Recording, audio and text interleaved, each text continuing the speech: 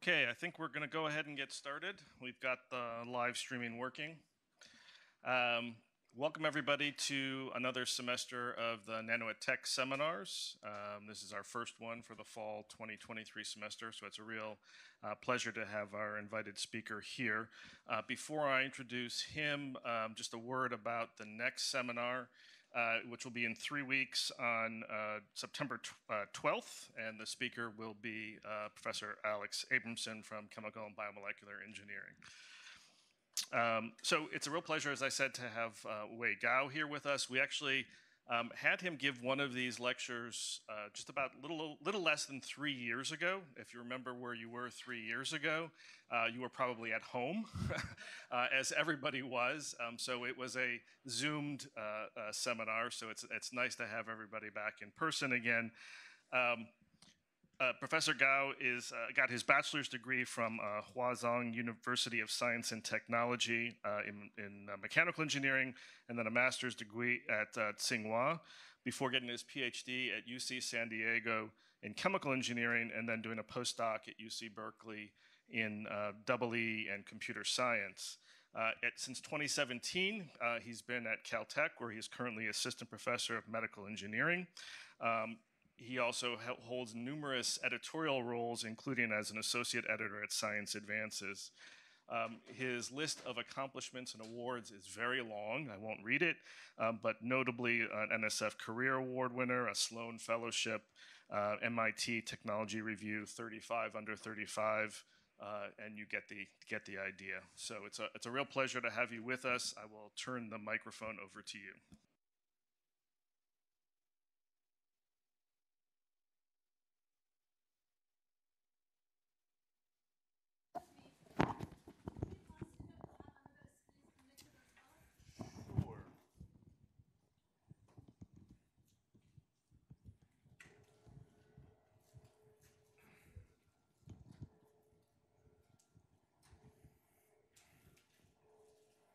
Okay, thank you very much for the introduction, and also thanks for the wonderful opportunity to visit Georgia Tech in person. It's actually my first time visit Atlanta.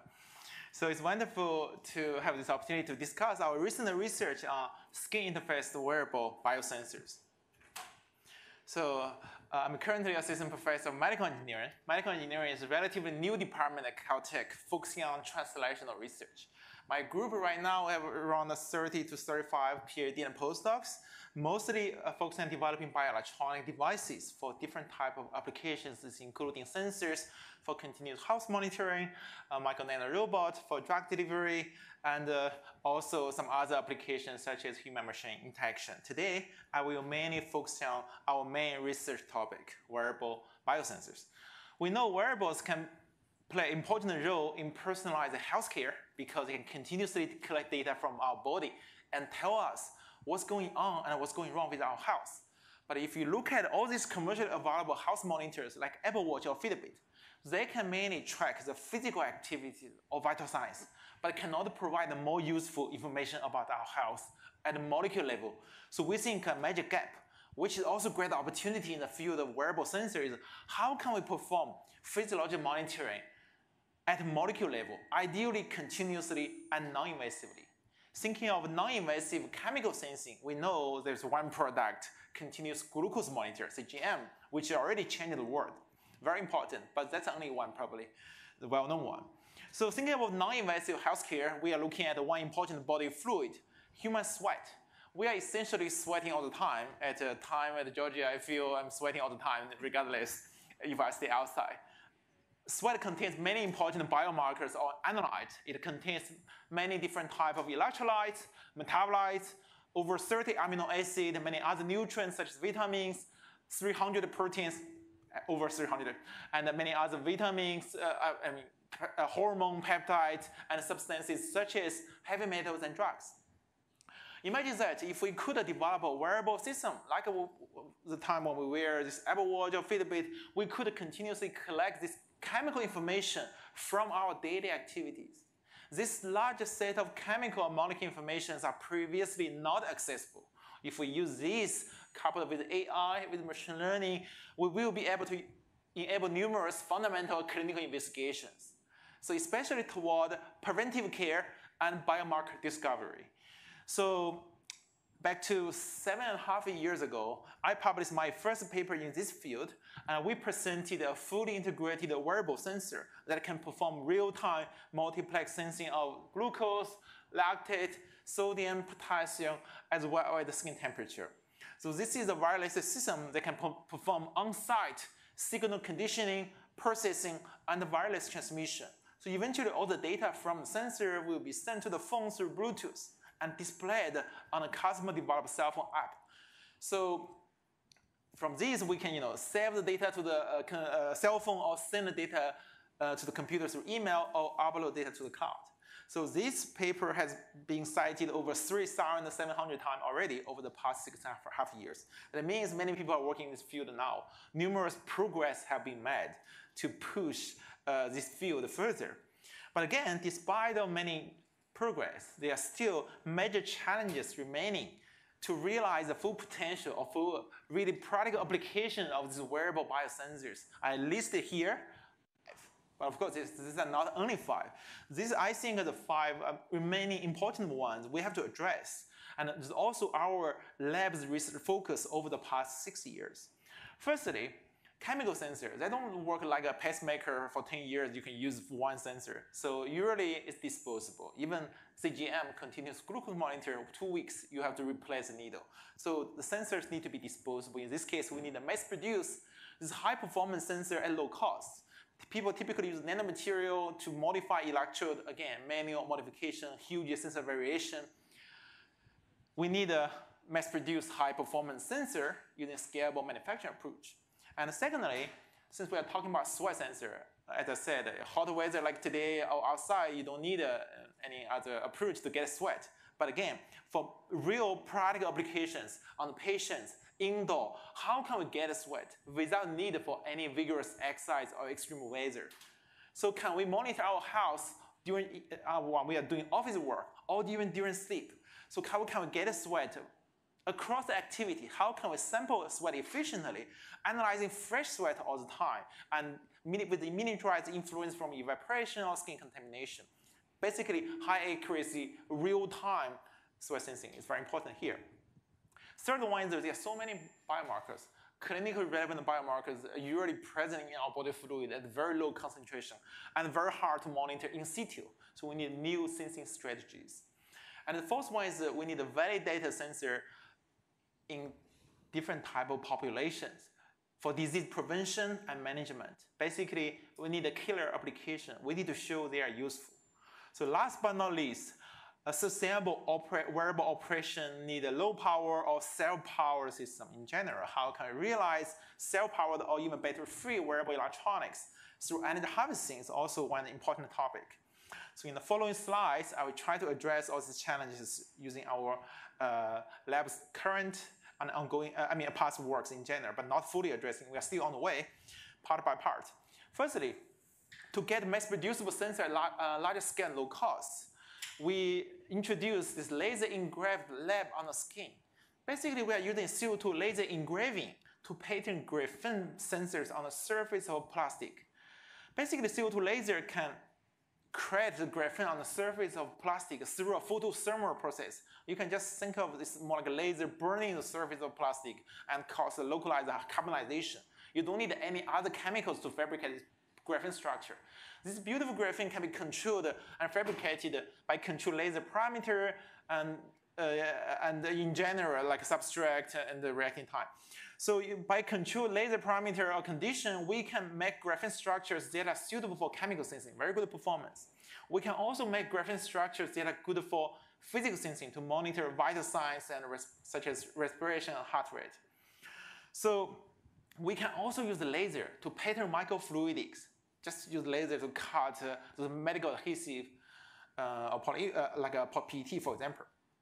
So overall, this multimodal physical chemical sensing microfluidic sensor patch can be entirely prepared using CO2 laser covered with some plastics. You can imagine it could be very low cost and mass producible in this case. And this laser engraved graphene has a very good performance to detect chemicals in human sweat, for example. We can directly get oxidation peak of uric acid, tyrosine, using bare graphene electrode without any surface modification. But if you use other commercially available electrodes, such as glass carbon, gold electrode, or screen printed electrode, you cannot see distinct peaks. That means these sensors or electrodes are very sensitive to monitor very low concentration biomarkers in human body fluid. This is about laser engraving. We can also use other printing technology, for example, inkjet printing, to fabricate these multimodal biosensors. So we can customize our own inks. We can prepare our inks based on silver nanoparticle, carbon, gold, CNT, graphene oxides, silver nanowire, morph, mixing, and encapsulation layer. So all this material, we can program our printer to print different material at different locations. And you know that different material can be preferred for different type of sensing applications. We can print, in this case, very diverse sensors on the same page.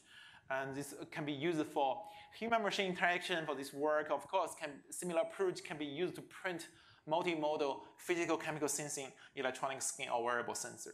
This is our second approach we are using for mass produce these biosensors. The next challenge we try to address, how can we get a sweat without need of exercise? I already explained the motivation. So we learned from the literature that there's a process called iontophoresis that can be used to locally induce sweat without need for exercise. So in the clinical setting, the doctors use this small equipment. They use this process to extract sweat locally from a newborn for cystic fibrosis diagnosis. So actually, CF is a common genetic lung disease. Many US newborn will get sweat test screening. The gold standard for CF diagnosis is based on sweat chloride. So doctors use this equipment, applies the pair of electrode on the skin, through applied current, and positively charged drug, pyrocarbon, will be delivered below the skin. This drug will bind to muscarinic receptor that stimulate the sweat gland to cause local sweating. Then the doctors use this microdot sweat collector to collect sweat. So inspired by this process, we are thinking, can we make our own sweat induction module in our wearable system? So first we need to understand how this work, how this process works in general. Then we need to learn why sweat, why we are sweating, how we are sweating in general.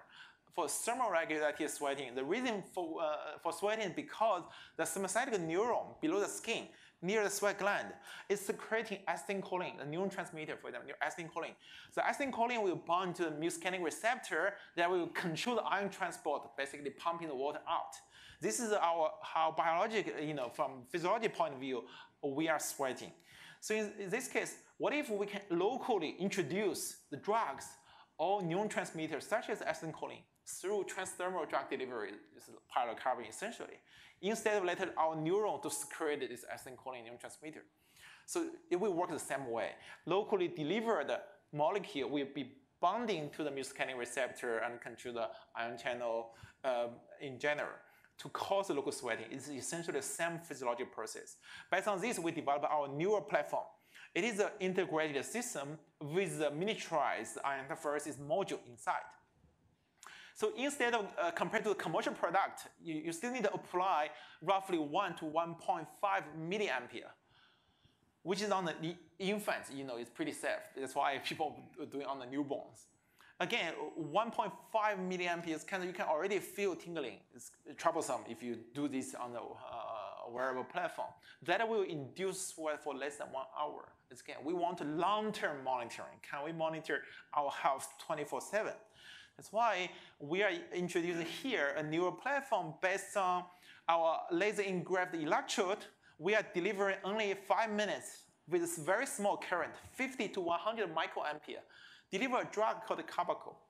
This is a cholinergic agent with a muscarinic effect as well. They can bind to receptor, triggering long-lasting sweat. This small current, the user will not feel anything, and you will get local sweat for at least 5-6 hours to several days. This is only one stimulation. You can easily start the simulation again because everything is integrated to the disposable patch. So, as I said, a few minutes stimulation, then stop stimulation. You don't need to do anything. The sweat gland will automatically secrete sweat. We use the black dye to show the old sweat gets pushed out by new sweat. You always get fresh sweat flow into the microfluidics. Our sweat gland is a natural pump. so automatically refreshing the old one. Our sensor is sitting inside the middle reservoir to analyzing a fresh sweat all the time. This, for me, with this 5 minutes, locally I will sweat for 2 days. So you don't even feel you are sweating. Only when you put your finger here, you feel, oh, maybe here is moisture, it's wet. If you have the microfluidic, it continues to work. This really addresses a problem, how to get sweat out all the time, sustainably in a controllable way, and we can analyze our chemical information over time, potentially 24/7. So our lab, we do a lot of system integration. We want to make sure we can reliably collect data, because data is always the most important goal for the wearable sensor. With data, we can talk about application. If we don't trust data, there's no application. So we have different type of wireless prototype developed. We can package our system into a wristband, headband, a smart bandage-like device, or patch even a ring. We can have different version to do the localized stimulation, sweat sampling, and wireless sensing. We have developed different type of cell phone app. We have iOS app, we have Android app. The users could come to our lab, we can give the phone, they can wear our device, collect data, eventually they return the phone, return the device, so we can collect data in the end. So this really opened the door for many biomedical applications. In the following slides, I will briefly show you some applications. The first one is disease diagnosis, as I showed earlier. Cystic fibrosis. Sweat test is the gold standard for diagnosing cystic fibrosis, essentially based on sweat chloride. So in collaboration with Stanford School of Medicine, Cystic Fibrosis Center, we applied our device on healthy people and on the sick patients. You see that for the healthy people, instead of clinical setting, people use ionophoresis to get a sweat, collect sweat, send out the sweat for a lab. For lab tests in general, will take a week. We can get a real-time on-body monitoring within 20 to 25 minutes, reliable sensing of sweat sodium chloride. If you see healthy people, their sodium chloride level below 20 millimolar. But for the CF patients, their sodium chloride level are much higher than 60. This is statistical information. And we can say that our device can be used for screening and diagnosing CF, especially considering for adults. CF diagnosis is based on sweat chloride higher than 60 millimolar. So this is the first very classic application. And right now we are working on a lot more applications. One of the main focus is the cardiometabolic disorders. Look at the metabolic disorder. We started with a very common disease. It's actually gout. Gout is the most common inflammatory arthritis, affecting tens of millions of people around the world. My brother has gout as well. So gout is characterized by hyperuricemia. Basically, for the patients, it's quite painful for them if they would like eat red meat, shellfish, or drinking beer, because too much pure intake will trigger high uric acid level. Uric acid will crystallize near the joint, which will trigger tremendous pain for the patients. So there's no good cure for gout. So the patient, usually the gout is developed either because of lifestyle or because of genetic reason. So monitor uric acid is very helpful for healthy people, maintain healthy lifestyle, minimize chance for developing gout. For the gout patients, it's very helpful for them to reduce the chance to get a flare-up or gout attack. For the patients, 90% of the gout management patients will take allopurinol, this drug, to lower uric acid level, which is like insulin to lower glucose level. So monitor uric acid could be very helpful for them to personalize the drug dose, how much drug you should take to control uric acid level in a healthy range.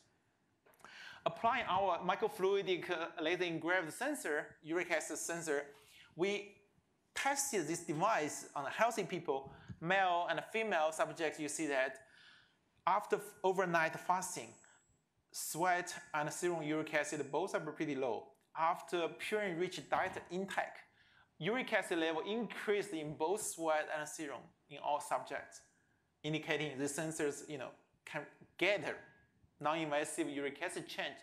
In collaboration with Dr. Zhaoping Li, she's the chief of clinical nutrition at the UCLA Medical Center. We recruited patients with gout, subjects with hyperuricemia, along with the healthy subjects.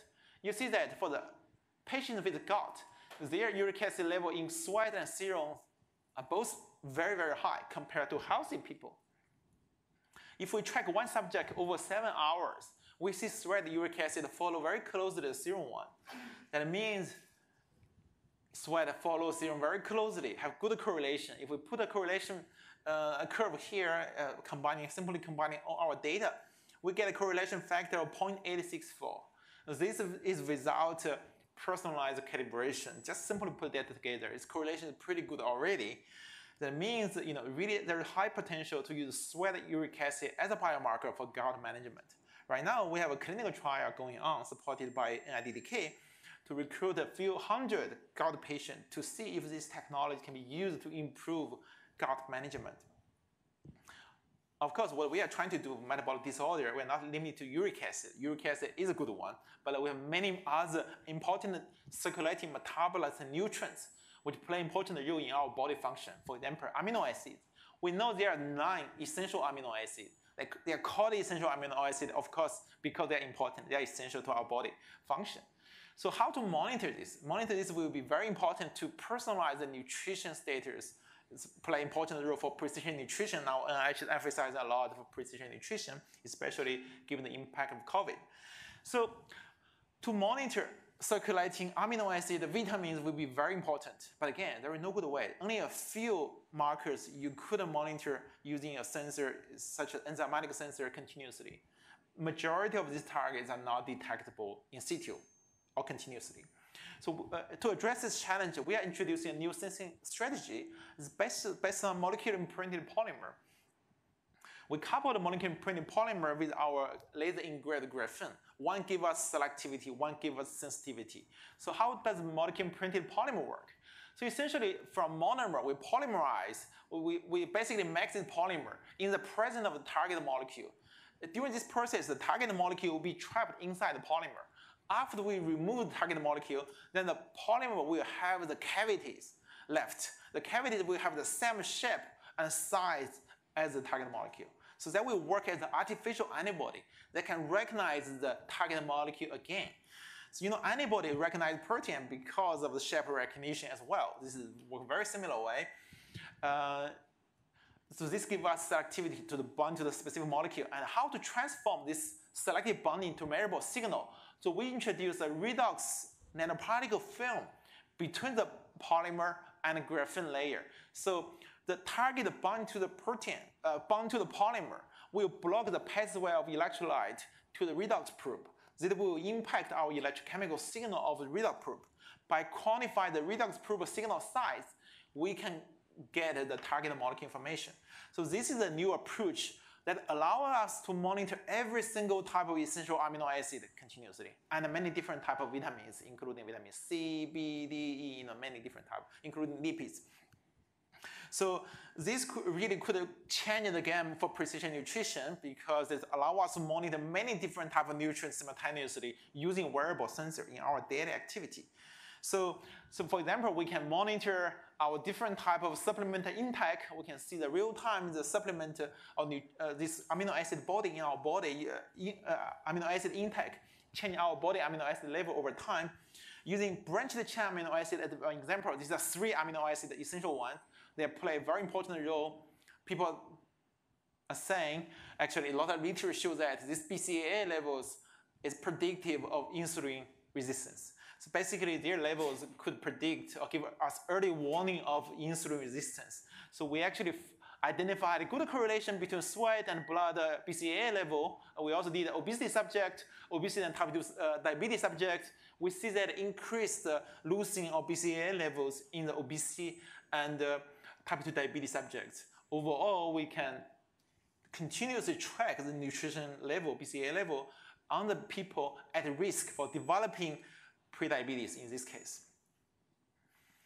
So again, molecular imprinted polymer is attractive, but it's not easy to develop.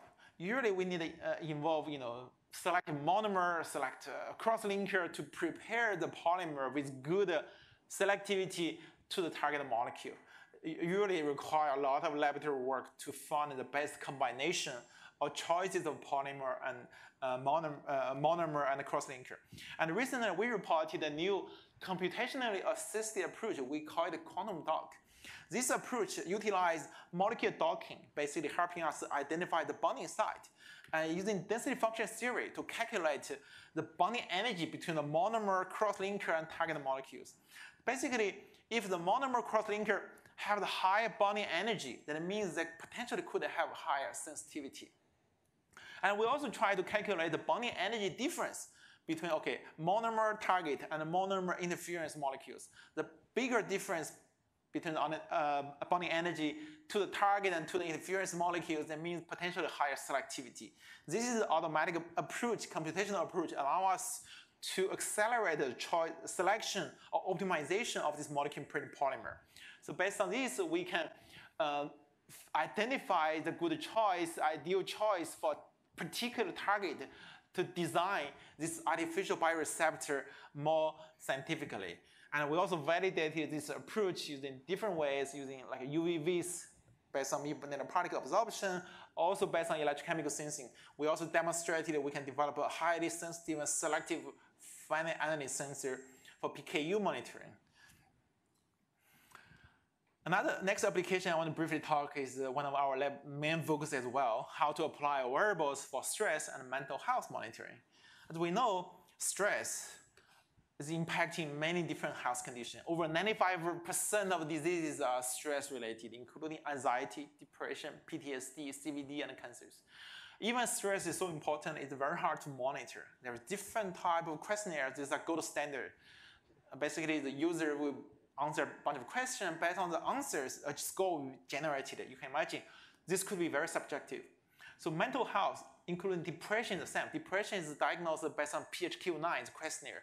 Even suicide is also based on questionnaire. My psychologist collaborator was joking with me, if a person wants to commit suicide, will this person tell the truth, even you give the person a questionnaire? Similar situation in the pain management. Pain is also based on scales, questionnaires. You can imagine different persons' tolerance to the same pain may be different also. The answer will be highly subjective. So we are trying to build a scale. Can we quantify stress or quantify mental health conditions? So firstly, we are looking at what are important biomarkers to monitor mental health. We know that heart rate, blood pressure, pulse waveform, a lot of vital signs have been explored. But again, they are often not condition specific. So we are trying, in addition to the vital sign, we're not trying to replace vital signs. In addition to the vital sign, can we have chemical or molecular information to give us more comprehensive pictures about the body's stress response? For example, cortisol is the most well-known stress hormone in our body. People know that. Everybody admits cortisol is a good stress biomarker, but it's hard to quantify. People try to draw blood to monitor cortisol, but the blood draw itself is questionable because blood draw itself gives people stress. When you try to monitor stress by creating more stress, that's troublesome. So that's why non-invasive cortisol monitoring is highly important. So we were the first one to explore, can we see sweat cortisol? Does sweat cortisol follow circadian rhythm? Because the cortisol has important feature, circadian rhythm. Every morning our cortisol level is high, evening is low. Every day like this. So not only you need to know cortisol level, you also need to know the baseline. So that's why we did a lot of study.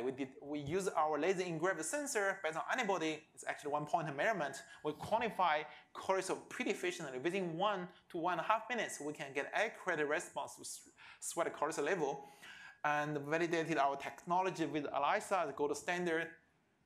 We identified the circadian rhythm in cortisol. We see every morning you see cortisol level is high, evening is low. Similar pattern for sweat cortisol, saliva cortisol, and serum cortisol level. And the correlation we get is also 0.87, pretty high already. And if we track one subject, we can get circadian rhythm continuously for 7 days. And we also tried a different type of human studies, give our subject a stress, apply different stressors. For example, let our students do exercise. Actually, I shouldn't say our students, because our IRB, this is the only IRB, when our Caltech IRB committee approved, said do not recruit students at Caltech. So there's the only protocol, Caltech students not allowed as subjects. So we did a vigorous exercise to induce stress. You can see the cortisol level during exercise increased pretty quickly. And we also did a cold pressure test. So basically put the hand into ice water, you will feel a lot of pain. Actually, this pain gives people a lot of stress. You can also see a rapid increase of the cortisol level. I was the first subject in this in our lab to do this work. When I put my hand into ice water, I feel a lot of pain. When I look at, I realized at the time, all my lab members are looking at me, staring at me, make it even feel more embarrassing and stressful. Then I realized why all they are looking at me, because everyone put $1. They just bet how long I can keep my hand in ice water. So it was a good experience. I could not bring my hand out, because if I do that, nobody wants to do the study. So it was a good trial, and we found also rapid increase in cortisol level. Later on, we had a partnership with NASA, with the Navy, with the Army. We have a lot of development. We have new work coming. Also, we incorporate a series of chemical, physical sensors. We can do machine learning. We can accurately tell which type of stress it is, what is the stress score you have right now. So this work is coming hopefully soon. So very recently, we also tried to develop other sensors. They can try to monitor very low level biomarkers in our body, important clinical relevant biomarker, as I said earlier. They're present in our body fluid at very low concentration. For example, some proteins, like C-reactive protein, is a well-known inflammatory biomarker. So it is related, tell us our systemic inflammation condition. Many of the major leading cause of death, including heart failure, COPD, infections, these are all inflammation related. If we have a tool allowing the subject or patients monitor their inflammation condition at home remotely, this could be life-saving. But monitor CRP is very hard. Again, either invasively through blood, coupled with all the laboratory washing steps, or if you try to monitor this in sweat, the present in a very low concentration, picomolar level, how to monitor this automatically is highly challenging. So recently, we introduced this approach. It's actually a microfluidic strategy to allow us to monitor automatically inflammatory proteins in situ using a wireless wearable system. How does this work? Still based on our laser engraved graphene, we are modifying our capture antibody on the surface of our electrode. So this is our working electrode. So in the microfluidics, when we induce sweat, we use ionophores to induce sweat. When sweat flow into microfluidics, in the microfluidics, we have the reagent. Actually, the detector antibody is linked to a gold nanoparticle. This is for signal amplification. And detector antibody, we also conjugated a redox probe thionein, which gives us the redox potential at around -0.2. We don't have interferences at this potential. It gives us measurable signal. So how does this entire system work? Okay, we have the video show multi-layer design. We can autonomously induce sweat through built-in ionophoresis module. When sweat come out, CRP come out as well. When CRP come out, it will enter microfluidics, bind to the detector antibody, you see. And everything go with the microfluidics, then bind to the capture antibody on the working electrode. This is a sandwich structure formed here. Then sweat will continuously flow, wash away all the excess amount of reagent. So eventually we are doing detection in a clean sweat matrix. So we are detecting how much redox probe left on the electrode, on the detector antibody. Then we quantify how much CRP. We also build in pH sensor, temperature sensor, and ionic stress sensor to perform real-time sensor calibration to mitigate the influence from personalized variation in general. So in collaboration with multiple clinicians involved or institutions involved, we have evaluated our technology on smokers, non-smokers, COPD patients, and different type of heart failure patients, and patients with sepsis, with COVID infection, acute infection, and even long COVID. We did 80 subjects here. We found pretty good correlation between sweat and serum CRP level, and we can identify elevated CRP level in all these major health conditions. Means this technology could be used for remote inflammation monitoring. During the COVID, that's still back 2-3 years ago, we also applied at that time, the whole institute shut down. You can only work on something related to COVID. So our student, two brave girls actually stayed in the lab, developed technology based on our sweat sensor technology, but this is not about sweat sensor. So we built a SARS-CoV-2 RapidPlex. This is a telemedicine platform, still based on our laser engraved graphene. They can simultaneously monitor virus antigen, virus antibody, and inflammatory biomarkers, all in one, within 10 minutes in both saliva and blood. Simultaneously monitor all these biomarkers can tell us 3 aspects of infection: whether we are currently infected, whether how is our immunity information based on antibody, and how severe the infection is. We can get a quantitative information very efficiently. This is just an extension application of our biosensing technology. The last part of my talk, I want to introduce how can we power future wearables. We talk about the applications a lot already. Again, we need a more powerful functionality for wearable sensor. That means also higher power consumption. So usually we are using a small rechargeable lithium battery to power most of our prototypes. But again, people always ask, how's your power consumption? Can you harvest energy? One of the main features we believe, if we can harvest energy from the human body or from the surrounding environment, this will be very attractive for future wearables. So since we are doing sweat sensor, the first idea coming to our mind is sweat contains a lot of chemicals. Can we use chemicals in sweat to power our sweat sensor? So this comes to the concept of biofuel cell. So here we introduced a biofuel cell powered wearable sensor. Using this enzymatic biofuel cell, they can convert chemicals in human sweat into electricity. And we did interesting development to get very high power. This allows us for the first time demonstrate a battery-free biofuel power system that can perform multiplex sensing, signal processing, and Bluetooth wireless communication, not using any battery, entirely powered by sweat. How we can do that? Biofuel cell, we are not the first one to do that. Again, usually but have two limitations. One is power is low, the other one is stability is low. So we addressed both problems. Firstly, how to enhance the power. Using different type of nanomaterial. In a bioanode, we are using 3D nickel structure coated with graphene and coated with CNT. So this increased the electrocatalytic surface area by 3,000 times. On the cathode side, we are using platinum cobalt decorated CNT, which give us a pretty high surface area as well. So overall, we can get in untreated human sweat up to 3.6 milliwatt per centimeter square. Very small area, we can get several milliwatt continuously. And even for the subject contain less lactic acid in their sweat, we can still get close to 2 milliwatt per centimeter square. This is the reason we can power the entire system without using any battery. So we also address the long-term stability issue of these biofuel cells. We realize usually the limited lifetime is because of limited lifetime of the cathode. People typically use platinum as a cathode, but platinum is very bad in case of anti-fouling.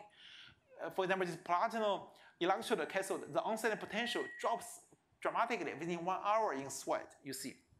Performance decay so quick. And instead of platinum here, we are using transient metal cobalt dopant to make the platinum cobalt alloy. This can enhance the cohesive energy and stabilize the nanoparticle. That give us very good stability. You see platinum nanoparticle is very bad. Platinum cobalt is much better in case of maintain performance in the body fluid. And if we couple this with another anti-fouling film, this is a perma-selective nephew film, we can get a very stable performance of this cathode over long-term operation. Here you see many 2 siren scans and 15-hour, another 15-hour.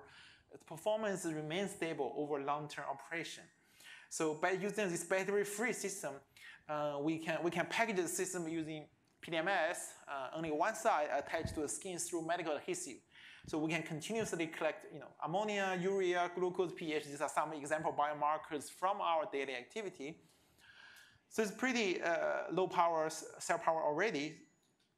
Working together with Azita Imami is our IC design expert Kate, also our chair of electrical engineering. She designed this IC chip that can be used to power management. So overall, the system is, the chip is only 1.06 by 1.32 millimeter. So packaged together with our biofuel cell is only 5.5 by 6.2 millimeter. So this can provide cold start, stable power output, and the overall system is very small. You can imagine this can be used to miniaturize our entire wearable system. We have another project right now. We are doing tape out very shortly, supported by ONR, is try to develop a system with integrated circuit that can simultaneously handle 15 to 20 sensor channels, including energy harvesting, energy management, multiplex, all module sensor modality operation, plus wireless communication in a single chip. So it will be very small. So not only we can harvest energy from our human sweat, we can also harvest energy from human body motion. In this case, we are using triple electrical nanogenerator, not something new in case of the concept here. And we are using a flexible PCB-based freestanding triple electrical nanogenerator. It's based on commercial PCB technology, highly robust. That can convert the mechanical energy into electricity in this case. So using this, we can also convert the mechanical energy during our daily activity into electricity, allow us to demonstrate multiplex sensing, signal processing, and Bluetooth-based wireless communication without using any battery. But again, this is not very convenient to implement. You have to do vigorous activity to get power. This power is not continuous, it's based on pulse. So to address this problem, people also ask, what if I don't have sweat to start with, or can we get self-power system without doing vigorous activities to start? So very recently, we proposed new technology using ambient light to power this wearable system. In this case, because light is available everywhere, outside we have strong sunlight, even the indoor we have this artificial light. Can we harvest energy from the light? Ideally, even weak indoor light. Here we are using a perovskite solar cell. It's a flexible FPSC. In the case solar cell, we showed this solar cell record breaking power efficiency over 31% under weak indoor light. So this platform is very powerful. This allows us to demonstrate battery-free system, only powered with a very small solar cell on the skin. And we can do iontophoresis, power iontophoresis to locally induce sweat, and to power multimodal sensor measurement, including amperemetric sensing, potentiometric sensing, voltammetric sensing, and impedance sensing simultaneously, and powering Bluetooth wireless communication. So this is our solar cell. It's flexible and pretty high power, even under weak indoor light, as I said. And we did a very good packaging to make sure it's biocompatible, because people have concern with perovskite solar cell toxicity in general. So we did very good packaging.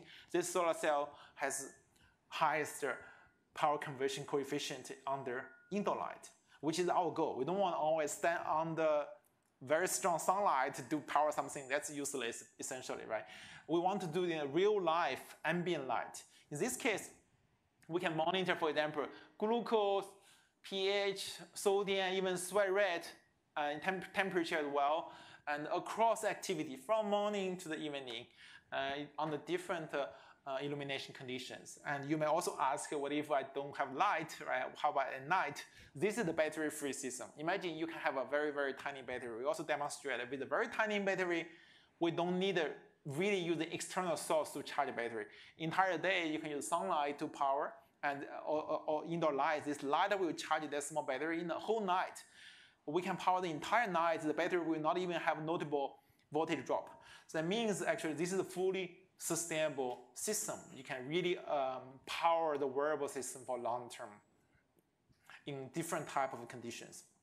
This is about our ambient light power system. Last but not least, we are not only working on sweat sensor, we have many other activity going on, and we are doing other body fluid as well. And this year we published the work. Also, we developed this wearable sensor, which we also called a smart bandage, that can perform chronic wound monitoring. You know, chronic wound is a major concern for our society. There is a huge financial burden for the patients in general.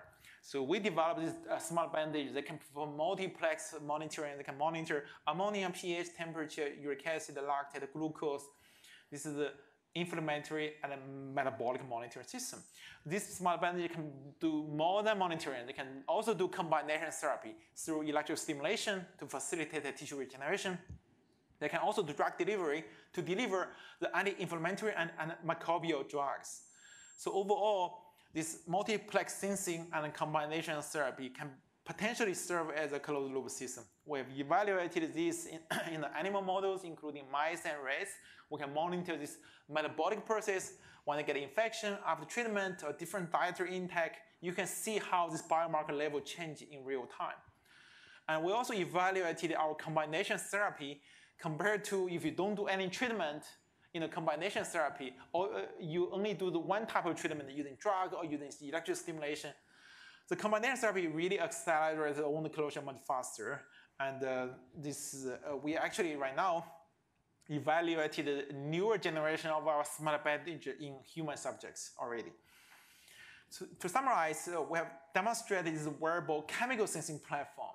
This really allows us to monitor broad spectrum biomarkers from our skin continuously, not all continuously, but non-invasively in our daily activities. This chemical information is not previously accessible, and we could couple this with physical information as well. We can apply this to many healthcare applications, including prevention, disease management, and again, biomarker discovery. So in the end, I would like to thank my research group. My wonderful team members did most of the work.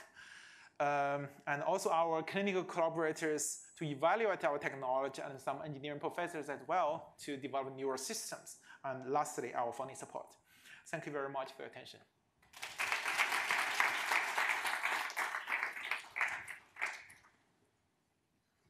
We have time for questions. Go to the back.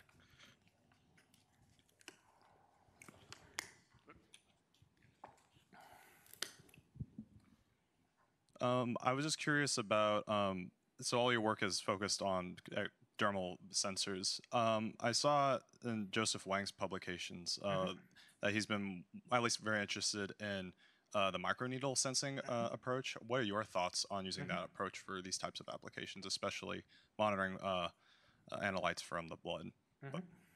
Yeah, that's a very good question. I think out of sweat, I would say interstitial fluid is another attractive body fluid. But of course, there is also more challenges. It's already not non-invasive.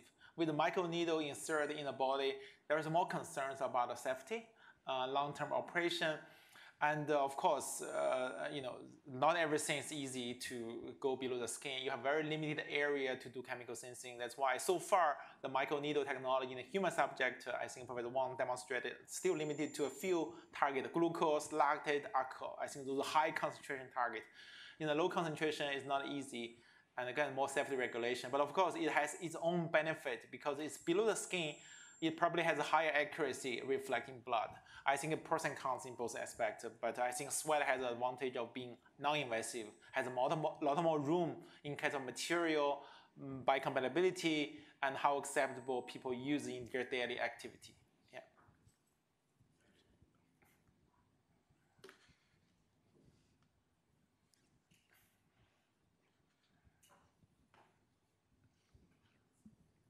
It was a really interesting talk. So I was wondering, can you talk more about how the safety issue of the biofuel and the solar cell integrated biosensors have been addressed? Because some common problems of them include lead leakage or any material degradations. Would this be concerning?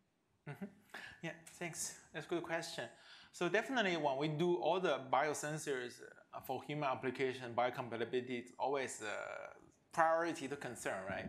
So the good thing is most of our material, I would say nearly all the material we use in our sensor part, even biofuel therapy, they are biocompatible. They're either based on carbon material or based on some enzyme. And another part that we try to mitigate even this potential risk is everything is in the microfluidic. It's not like you put a chemical directly facing the skin. They are sealed in the microfluidic. Sweat enter only from the microfluidics, flow inside. So chemicals will not really have leakage or direct contact with the skin. And again, all the chemicals we try to make it biocompatible already. And regarding the perovskite solar cell, it's attractive in case of performance, but again, perovskite, people have concern about packaging. So we indeed paid a lot of attention in packaging. So we tried to evaluate the lead, for example, leakage from the perovskite, even during the extreme mechanical bending or deformation, or even we did a cell culture study, it's fully biocompatible based on our packaging. It would be like a lithium battery. People have a concern about safety. People still use it in a wearable application for the battery aspect. But really for the sensor side, they are fully biocompatible. Yeah, thanks. Yeah, so I'm really interested in the, you described them as engraved artificial antibodies. And so I guess I'm wondering, how new are those as an idea? What problems do they solve that antibodies typically have? I know that one that was an issue in my field was that if you freeze the antibodies and then defreeze them, they don't work as effectively. And then also what the sensitivity and specificity of them could be. Yeah, that's a very good question. Molecular printed polymer, the concept is not new. Again, biosensor in general, most concept itself is not new. But what's new is really engineering aspect, how to apply this in situ to automatic detection. People even, no matter for antibody, for molecular printed polymer, you could recognize target, do a lot of benchtop washing steps to do the detection in the redox redox solution could be like ferrocyanide, for example. So that is a problem. They're not working in situ. So we incorporated, artificial antibody development, even redox probe on the graphene electrode, how to regenerate sensor to make them working in situ. I think artificial antibody has an advantage, the disadvantage firstly. They're not as selective as natural antibody, certainly. But again, natural antibody, the choice is very limited. It's not like everything we can find a natural antibody, right? That's why artificial antibody is very attractive in this aspect. It has more benefits in case of stability. We showed that can even work under 80 degrees C, 90 degrees C, because they are based on polymer. Depending on which polymer you're choosing, they can work on the extreme condition that may be more attractive. We think for, we talk with JPL, no matter for Earth or for space exploration, could be more attractive. And another aspect is regarding selectivity. I already showed it's complicated because people report mixed results could be because of choice of this material, how to design that to give you better selectivity. We even design this computational or systemic approach to help us to design, to facilitate optimization of the polymer. I would say it is tricky, require more work to optimize, to get the best performance artificial antibody. Yeah. Thanks. Thank you so much for your talk. So how do you find the biomarkers? Are you conducting a separate research to find the biomarkers for different targets, or what is the process? I think there are two ways. Firstly, there are some famous ones we all know. We search from literature like cortisol to stress, glucose to diabetes. Those we don't need other people educate us. We can find. We easy to convince people as well. This is what we do in some aspect. The other aspect, we always look for new biomarkers. In the meantime, we have a lot of discussion with our clinical collaborators. Very often, I found a collaborator or collaborator found me. I propose something. They said, "We don't care this. We care this. Can you do this?" It's always fun mutual interest. I think we know from literature, but literature doesn't really mean clinical value. So we found a good balance. They feel excited. We are also feel excited. Then we develop a sensor and evaluate on the patient. But we always try to have a plan first. Can we find a patient? Can we find the right health condition to test? Not only develop a sensor. So always because translation, we want to show what's next after you have the sensor. Yeah, that's really working closely with the clinician is very important. In the meantime, as I said, it's a new field for biomarker discovery, right? If we can monitor more things, we don't even exactly know. We know they are important, for example, stress. Glucose is even important for stress. Glucose is a very known stress biomarker, but doesn't really tell exact stress level. AI, machine learning will tell. So when we monitor more things reliably, collect data, multimodal, we apply machine learning, we can identify more specific role of this biomarker. Yeah. Thanks. Thanks for a great talk. Could you talk about the material and geometry choices that went into the sweat stimulation electrodes? Mm-hmm. Thanks. Yeah. Sweat stimulation electrode, we are mostly using carbon materials. Commercial devices based on steel, actually. Because we apply small current, skin impedance could be high. The initial voltage load could be more than 10 volt. That's why if we use gold electrode, silver electrode, it will not work well. It will corrode, actually. That's why carbon electrode works very good.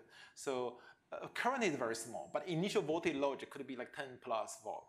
Yeah, that's why so far we printed carbon, like a laser engraved graphene. These are our best choice. And they're low cost, very stable, and especially under initial high voltage. Yeah.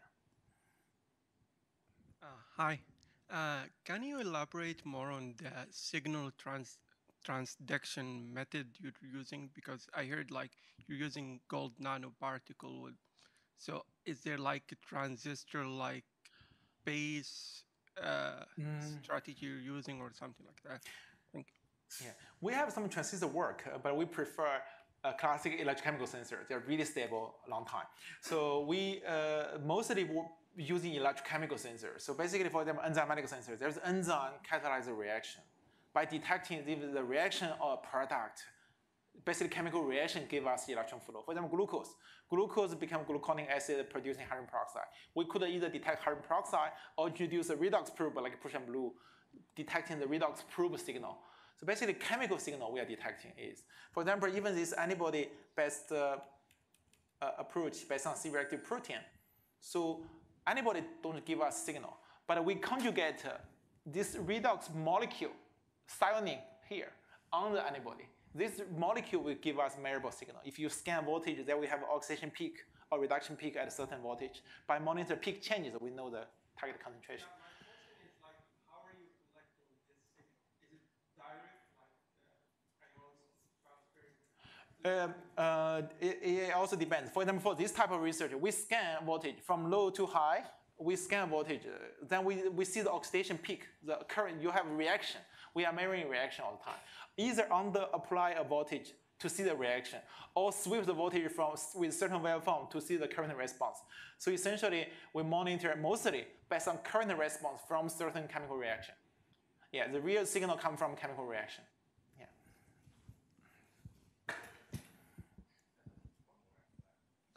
Thanks for your wonderful seminar presentation. And can you explain more details about how the hypotopoiesis IP that your lab is using can stimulate the sweat glands longer than the conventional IP? I think conventional IP, there are a few things. Firstly, conventional IP using pyrrocarbon. Pyrrocarbon, this drug works okay, but only working for half an hour, 45 minutes. I think it's very short term. That's give us trouble. We don't want all the time to stimulate sweat. We want a few minutes stimulation, work the longer the better. That's why we realize there are some other drugs.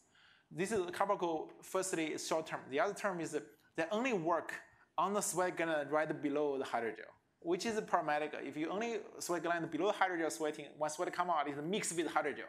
That's not desired. So we found that there are a few drugs. For acetylcholine is a naturally secreted neurotransmitter, or carbaco works good. They are not only acting the gland below the hydrogel, they are also affecting surrounding sweat gland. With the surrounding sweat gland, you can use the microfluidics to sample the newly secreted sweat from those glands. It's very clean sweat from those area. And carbaco in particular is have like this muscarinic effect, nicotinic effect is affecting surrounding gland and lasting much longer. Yeah, it works for 2-3 days for this particular drug. That's why it became our favorite choice right now for drug. Acetylcholine also works. Yeah. Right. Last question. What material integration and substrate strategies are you using to handle the trade-off between the ability to collect sweat on one hand and breathability, long-term adhesion, and skin irritation on the other? Yeah, that's a very good question. And since we are doing like skin interface sensor, we are mostly, right now, we don't invent some new substrate. Mostly we are using either polyimide, a medical adhesive, or SEBS, which is commonly used for flexible electronics. So right now, with this medical adhesive, it's more like how we have this bandage work for a few days, which have no problem, because our intended usage is not really for weeks. A day or a few days, you easily peel it off, replace new one. And with all this existing development on this medical adhesive smart bandage technology, we did not have problem to find the material choice. But again, indeed, we spend a lot of time to find the best adhesive, because not all the adhesive works in a wet skin well.